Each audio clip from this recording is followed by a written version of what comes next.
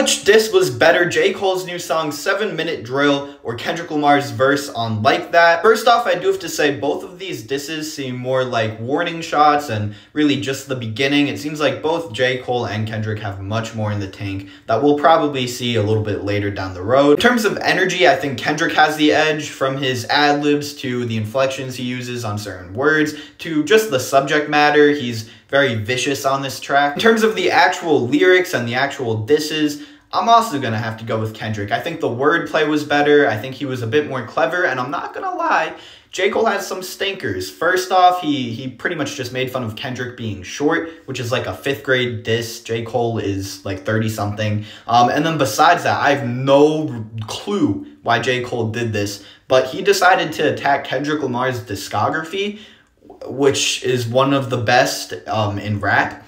So that didn't really make sense. He said that To Pimp a Butterfly, one of the best albums ever, he said it was boring and overrated. Insane. He also said Mr. Morale and the Big Steppers was tragic. Nah.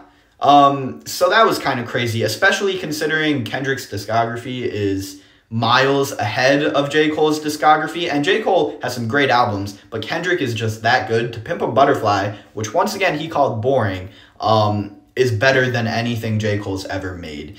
So yeah, I'm gonna go with Kendrick having the better diss.